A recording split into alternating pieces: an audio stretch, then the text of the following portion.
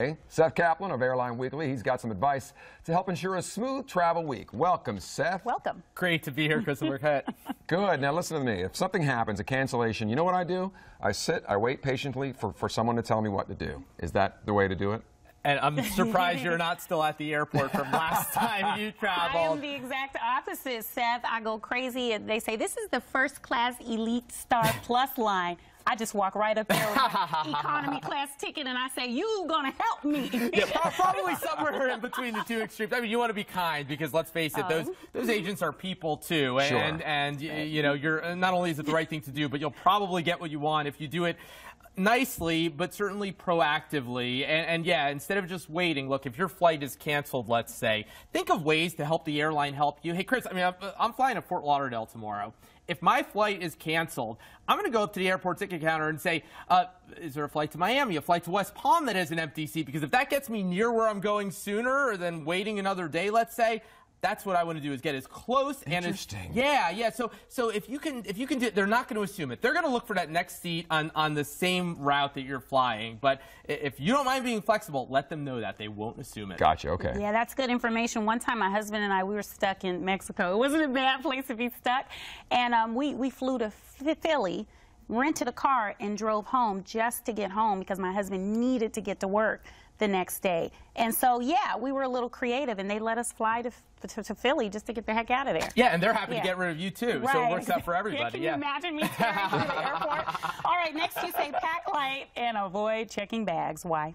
Yeah, well, you know, when things do go wrong, and look, I mean, the good news is right now the weather forecast pretty decent for the next few days and so forth. But, yeah, if your flight is canceled and you run up to the gate agent and say, hey, what about that flight to Miami, or what about that other flight to wherever, a lot of times the first thing they're going to ask you is, did you check any bags? And if the answer is no, a lot of times you can just hop on that other flight. Whereas if they have to offload your bag and so forth, that can make the difference when things are dicey. So, you know, no fun lugging bags either through the airport. But just the lighter you can travel, really, the better off you'll be if things do go wrong. Sometimes they'll say, hey, get in a line. Do we just go get in line, or what do we do then? Well, get in line, but also call while you're in line. Get on the app. Whatever you can do to get through to the airline, again, when things are going wrong, really gives you the best shot. Let's face it, Chris, you know, it's a competition between you and your fellow travelers for those few empty seats on the next flight when your flight is canceled or delayed.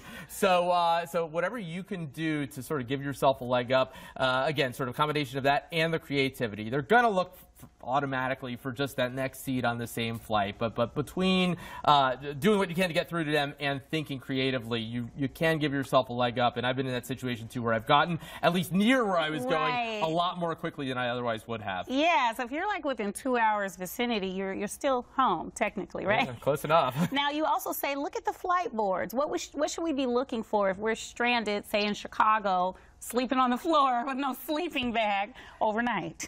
Sometimes your best shot at getting home is a flight that was scheduled later than your original flight. Let's say you're on the 1 o'clock flight and it's delayed until 2 o'clock, 3 o'clock, 4 o'clock. Sometimes by then, hey, guess what? There's a 3 o'clock flight that might be going on time. That's another one of those things that the airline isn't necessarily going to look for you automatically. So if you see that, say to them, hey, why not that flight? And maybe they'll let you hop on. Is it really fair that the Great Day Washington viewers are going to get around better over the holidays than the other people? Is it really fair because of you?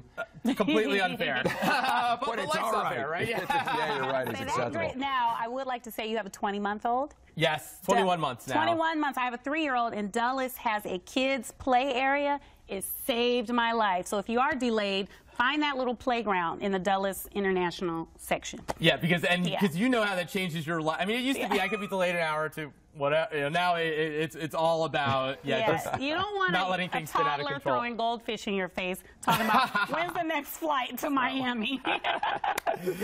let the toddler talk to the agents, right? They'll let you right through, right? Thanks, Seth Kaplan. All right, thank you very much for coming in and giving us all the information, getting us around the holidays well better than before. Thanks for coming in. Thank you. Yes, and happy Thanksgiving.